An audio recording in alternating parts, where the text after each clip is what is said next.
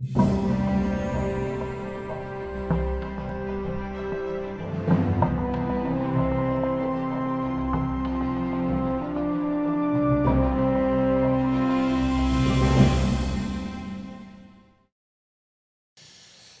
a blessing to be with you again to share God's word this morning. I'd like to invite your attention to Psalm 2,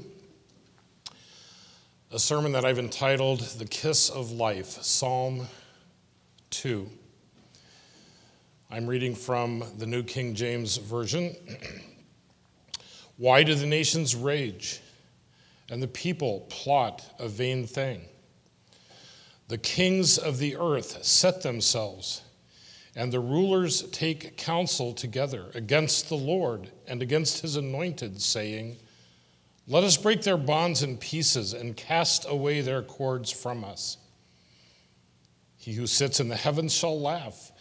The Lord shall hold them in derision. Then he shall speak to them in his wrath and distress them in his deep displeasure. Yet have I set my king on my holy hill of Zion. I will declare the decree. The Lord has said to me, you are my son. Today I have begotten you. Ask of me, and I will give you the nations for your inheritance, and the ends of the earth for your possession. You shall break them with a rod of iron. You shall dash them to pieces like a potter's vessel. Now, therefore, be wise, O kings. Be instructed, you judges of the earth. Serve the Lord with fear and rejoice with trembling. Kiss the Son, lest he be angry, and you perish in the way, when his wrath is kindled but a little. Blessed are all those who put their trust in him. Verse 12, kiss the Son, lest he be angry and you perish in the way. Blessed are those who put their trust in him. The kiss of life. First time I heard that expression was a story my mother told me quite often as I was growing up. Apparently, when I was born, I wasn't real excited about coming into this new world, she tells me. Mom had a female obstetrician, which was fairly unusual to have a doctor who was female back in 1951, the day I was born, November 19th. But despite, hanging me upside down by my heels and all the pats on the backside, she couldn't get any response from me. So the doctor laid me on a table, wiped off my face, and put her mouth around my face and breathed breath into me, and finally I began to cry, which was for some reason what they want to hear when we come into this world. Mom said she remembers when I was handed to Mom a big ring of red lipstick all the way from above my nose and around my chin. She said, you got your first kiss the day you were born, the kiss of life. And she liked to tell me that story, and of course it made me feel like God had a purpose for me being here because that day was successful. This verse speaks, I believe, of a kiss of life. And I think this is an important scripture for us all this morning as we look into the Word of God. This is a very important psalm. It speaks, of course, of Jesus. Jesus, who has been vested with God-given authority and ultimate victory over all created things. This is a messianic psalm, certainly speaking of the kings of Israel as they are invested with the anointed office of the theocracy, standing in the place of God and serving for God over the people of Israel. But ultimately, the final king, the ultimate Davidic ruler, the Son of God in a very real sense, will be enthroned. Verse 7, I will declare the decree. The Lord has said to me, you are my son. Today I have begotten you. Ask of me, and I will give you the nations for your inheritance and the ends of the earth for your possession. There is coming a day when Jesus Christ will sit on the throne of David in Jerusalem and rule this world with a rod of iron. And all of the insolence of the kings of this earth and all of their speech and hatred directed against God and his anointed will be rectified by the rule of Jesus Christ. Jesus, vested with God-given authority and ultimate victory over all created things. The psalmist enjoins us at the end of this important messianic psalm, verse 12, he enjoins us to kiss the Son. Kiss the Son. What does it mean to kiss the Son? Well, we think of a kiss in our culture, and a kiss, of course, has symbolism. In our culture, kissing is connected with romance. We see it on the silver screen. We think of it in terms of lovers, of husbands and wives.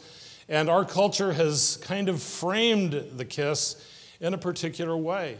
But we're not so interested in our culture. We need to read the scriptures in light of the culture in which it was written. And we have to understand that other cultures think about symbols in different ways, particularly the symbol of the kiss. I think of ancient Near Eastern culture. I know we have seen on news accounts of, for example, Arab oil ministers getting together for a meeting of OPEC. And here are these, men in their robes and their turbans, and they're greeting each other with a kiss. It's a different thing in their culture. I'm really hoping that doesn't catch on in our faculty meetings. I'm not really looking forward to that kind of thing. But in their culture, it's very much a part of the way that they think and the way that they behave. We know in Romans chapter 16, verse 16, Paul enjoins the members of the church to greet one another with a holy kiss. It's not the kind of thing we do in Minnesota. It's not the kind of thing we do in the United States. But the point is that there is a culture of the kiss. There's symbolism in the kiss in the ancient Near East that is going to help us understand what the psalmist is enjoining us to do when he says in verse 12, "Kiss the Son, lest he be angry, and you perish in the way when his wrath is kindled but a little. Blessed are those who put their trust in him." I think we need to understand Psalm 2, verse 12 then in terms of ancient Near Eastern and biblical culture. And I think the lesson of this psalm for us this morning is that I will not experience fullness of life unless we have kissed the Son, the kiss of life, fullness of life. If you and I this morning want to live in fullness of life as God expects life to be for us, we need to kiss the Son. So what does it mean to kiss the Son? What are the connotations of a kiss in the ancient Near East and in Scripture? I think the kiss is symbolic of at least four things that we're going to look at this morning. These will help us understand what the psalmist is asking us to do. First of all, a kiss in the ancient Near East in Scripture was an act of worship. It was an act of worship. 1 Kings chapter 19, verse 18. This verse is set in the context of Elijah. Elijah, who was ministering to the northern tribes of Israel. He had served God in this land that was moving away from the worship of the one and only true God. They were embracing the worship of Baal. Their king had married a Phoenician princess, and Baalism had swept into the northern tribes and virtually eliminated the worship of Jehovah God. Elijah was led to Mount Carmel, and he fought the prophets of Baal in a battle of the supernatural. Who is the true God? And God had proved himself through the sending of the fire that consumed the meat and the altar and the water. You remember the story, the victory of Elijah on Mount Carmel, but Jezebel, the queen, was angered by this contest, and she threatened the life of Elijah, and he fled. He fled to the wilderness and eventually to Horeb, where God met with him. And Elijah said, God, I'm the only one left. No one believes in you anymore. And here's what the Lord said to Elijah in 1 Kings 19, verse 18.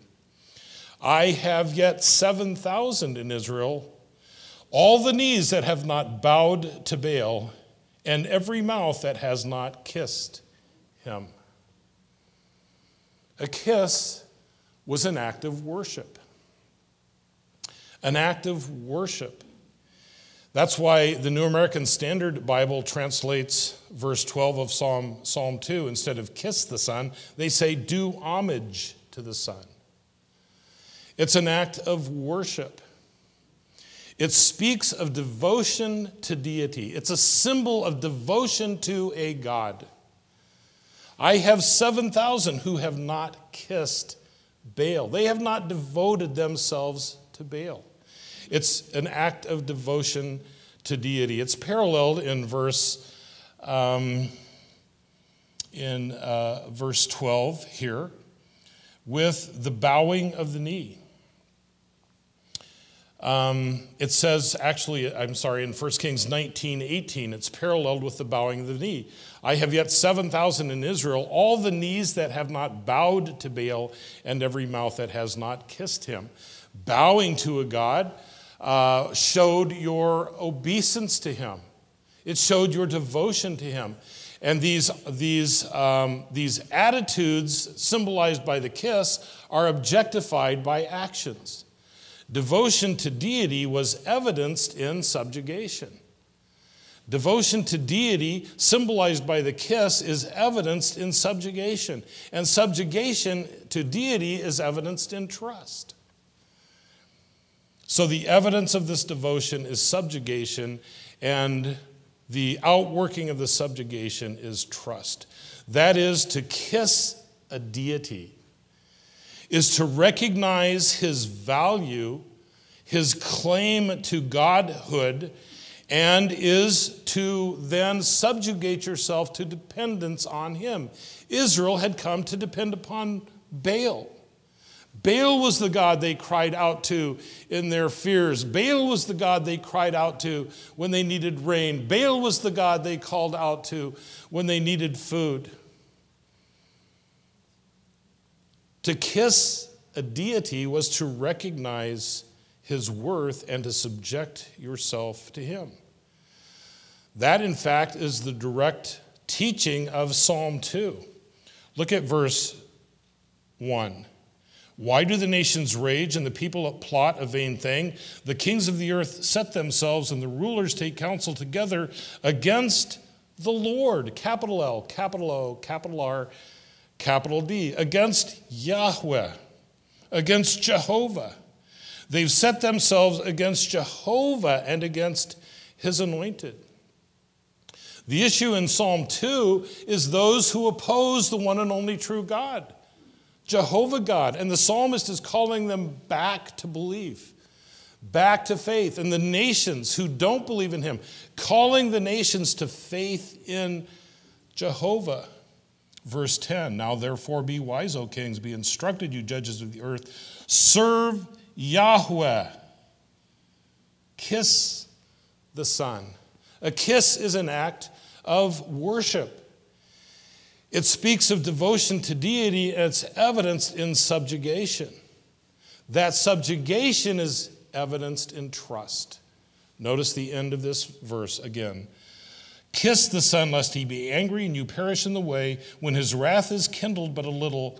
Blessed are those who put their trust in him. And here's the question this morning. Have you put your trust in the Son? Have you kissed the Son? This is an act of worship. It's recognition of his deity. There is only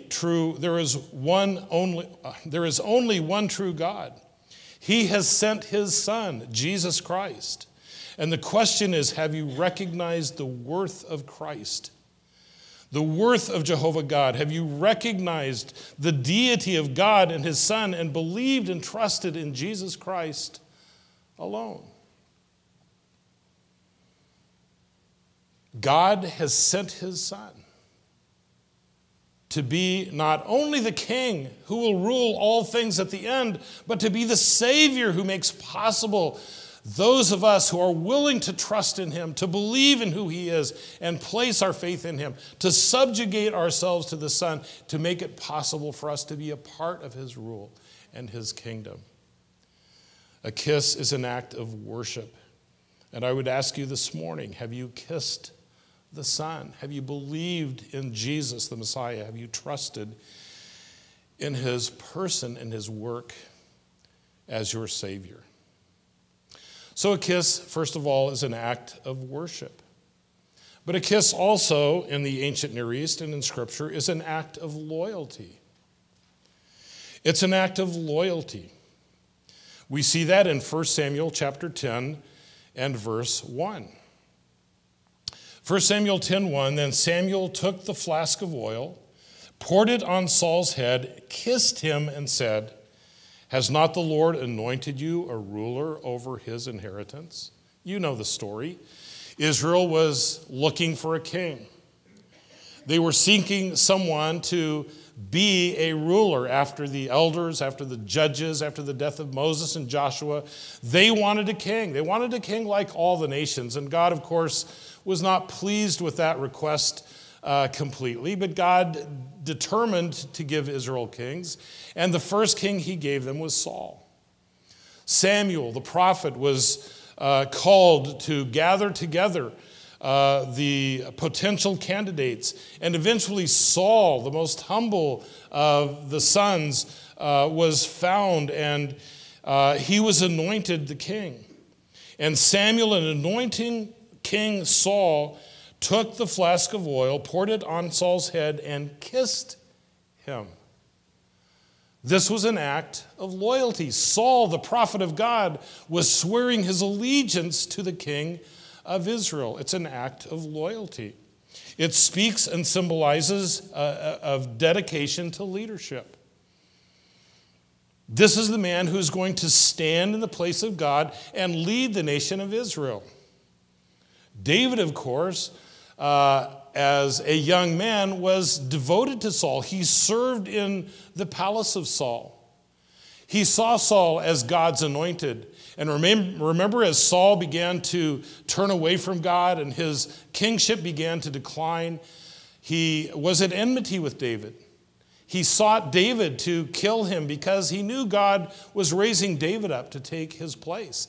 And on more than one occasion, David had the opportunity to kill Saul.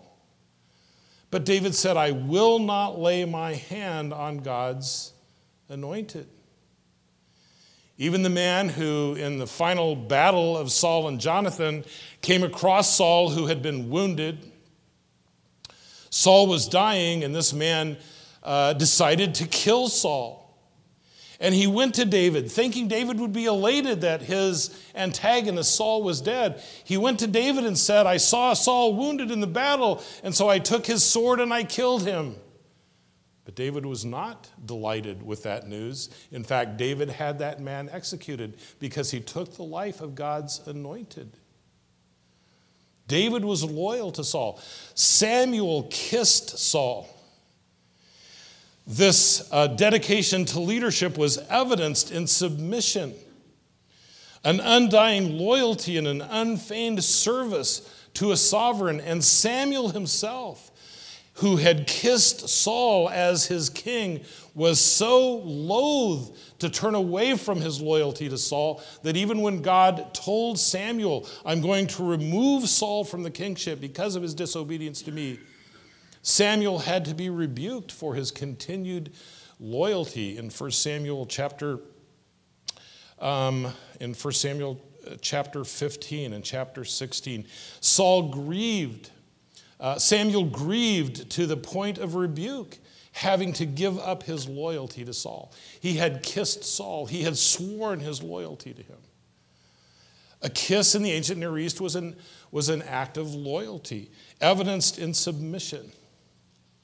Can you think of another kiss that this truth in the Old Testament turns into a more heinous act in your mind?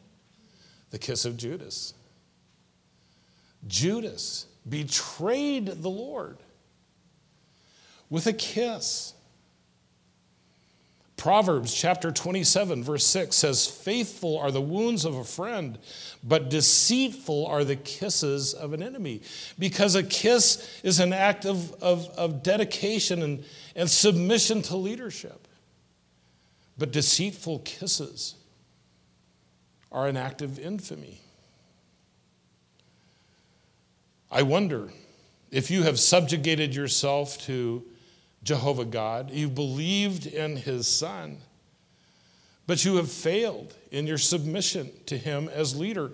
You have feigned loyalty, but you have practiced duplicity. Perhaps like Judas, you have kissed the Lord with your lips, but you've betrayed him with your life. The question I think the psalmist would ask us this morning is this: have you surrendered to Christ's leadership? Is he the Lord of your life? Are you living in total submission to his will? A kiss is an act of loyalty. Kiss the Son, lest he be angry, and you perish in the way. A kiss is not only an act of worship, evidenced in submission, it's an act of loyalty, evidenced in submission. But a kiss is also an act of affection. It's an act of affection. This is how we think of a kiss. Ruth chapter 1 and verse 9. Ruth chapter 1 and verse 9. Then Naomi kissed Orpah and Ruth, and they lifted up their voices and wept. You remember the story. Naomi had moved with her husband to Moab because of the famine in Bethlehem. Her sons had grown up and taken wives from the Moabitess women. Her husband died. Her sons had died. Naomi heard that the famine was over in Bethlehem. She was going home. And here are her Moabite daughter-in-laws. She encourages them to stay with their family because her sons are dead. And she's departing to go back to her homeland. And these women meet, as it were, for the last time, and Naomi, Orpah, and Ruth weep. She kisses her daughters-in-law, Orpah and Ruth, and they lift up their voices and wept. A kiss is an act of affection. It speaks of a determination to love. Again, this is how we most commonly think of a kiss.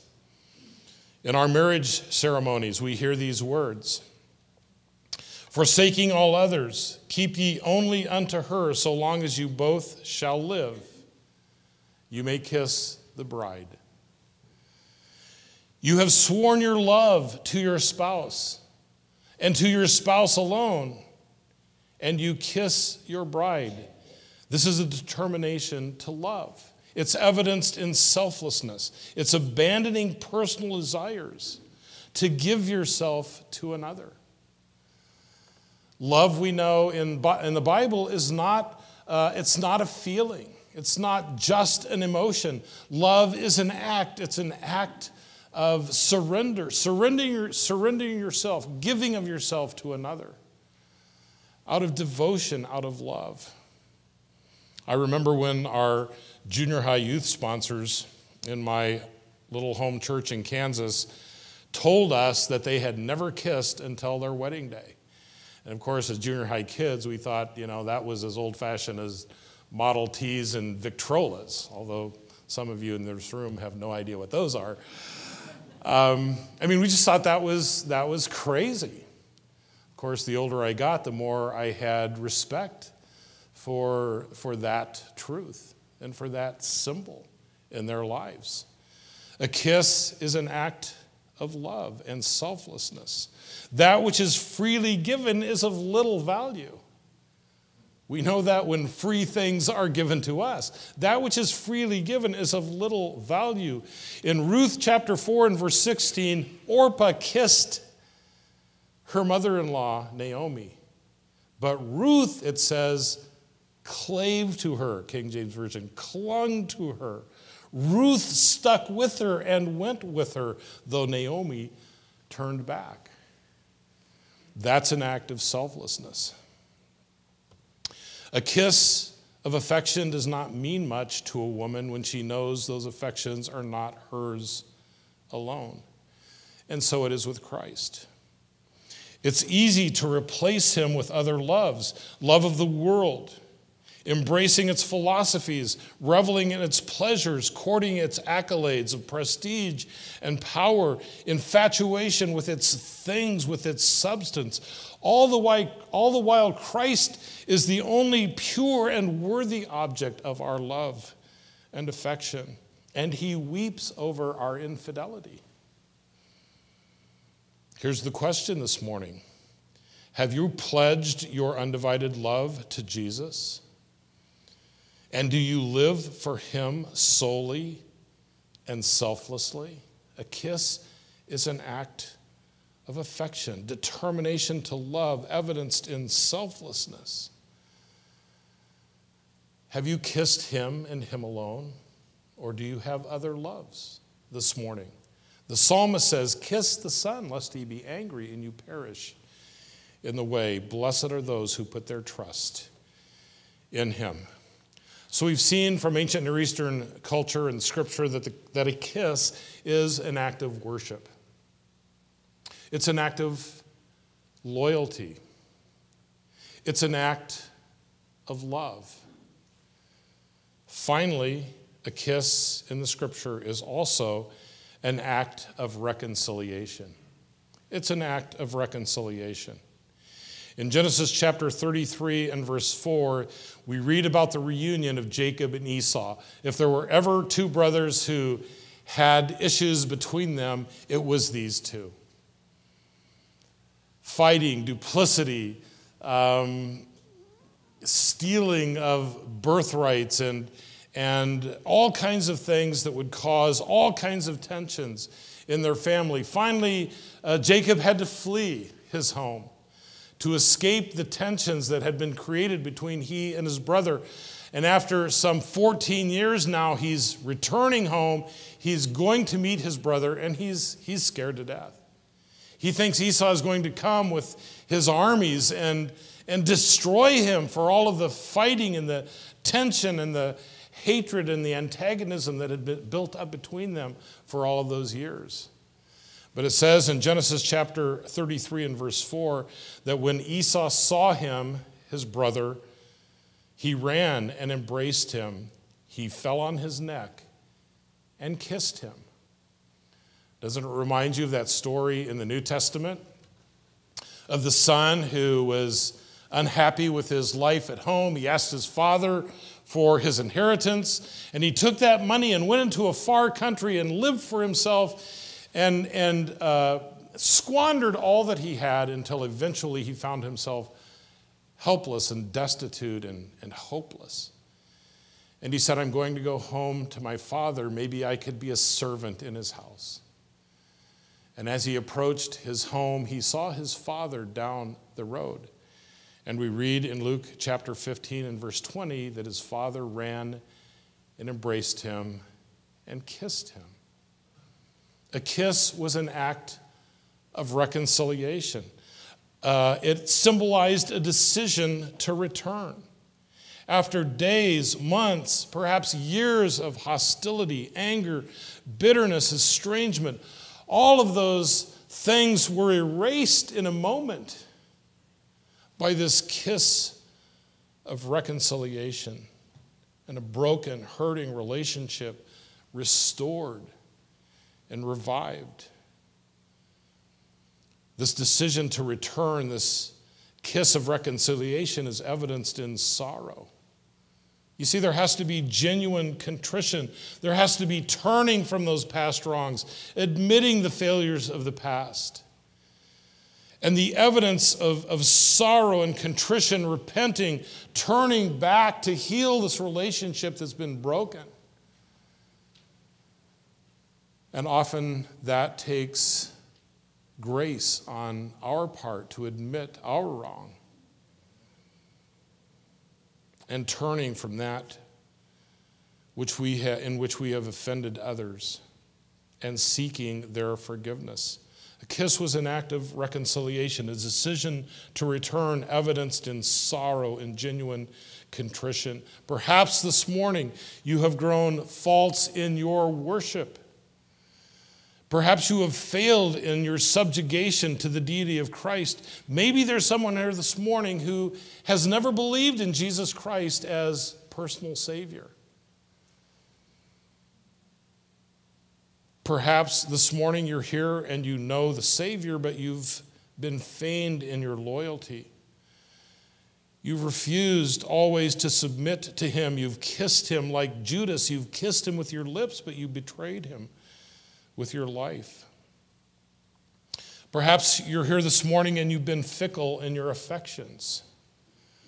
You've not sacrificed yourself to the love of Christ alone. You've passed out your kisses indiscriminately. You've loved the world instead of the Lord, but you cannot love the world and the Lord at the same time. Divided love is no love at all. Have you been false in your worship? Have you been feigned in your loyalty? Have you been fickle in your affection? There is the kiss of reconciliation.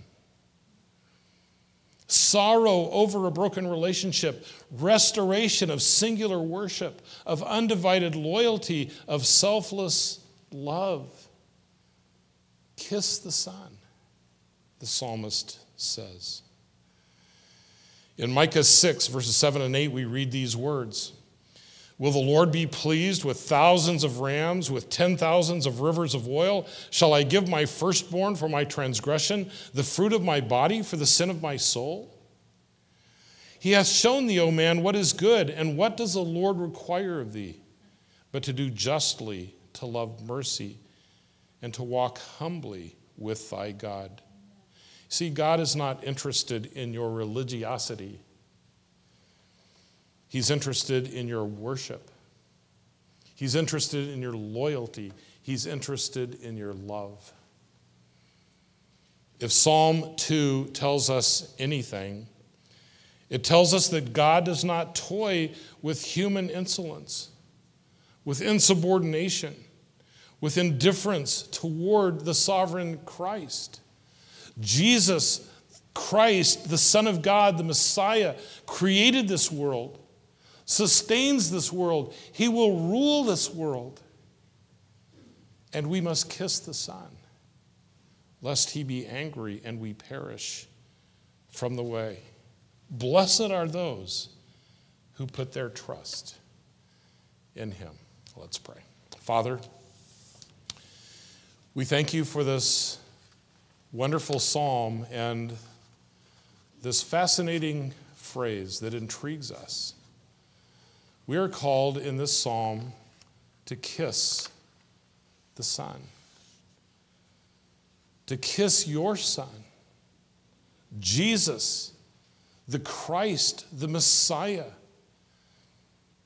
the King who will come and bring again into subjugation all things created under your authority. But he is not only the coming and ruling King and sovereign, he is the suffering servant, the Savior. And Father, we are amazed by your grace. Thank you for sending Jesus Christ to save us by dying for our sins. Father, give us wisdom to kiss your Son as an act of worship, to recognize his authority and his power, to recognize his work on the cross, and to trust in him. Help us, Father, to kiss your Son as an act of loyalty, submitting ourselves to his leadership and his will, not betraying him with our lives, but serving him because he's given himself for us and leads us. And Father, help us to kiss your Son as an act of love. Help us to love him and him alone. Help us not to have divided affections. Father, help us commit ourselves to loving our Savior as he loved us. And Father, all of us fail in our worship. We fail in our loyalty. We fail in our love. And we're thankful that there is in Scripture the kiss of reconciliation. In sorrow, we can turn back to you. Restore our singular worship. Submit again in loyalty to our sovereign and love him as we should with all our heart and soul and might. If there's someone here today without Christ, we pray that they would come to him today. And Father, if there is misguided loyalty and mislaid affection, we pray that today would be a day of restoration. Thank you for your mercy and your grace toward us. In Jesus' name.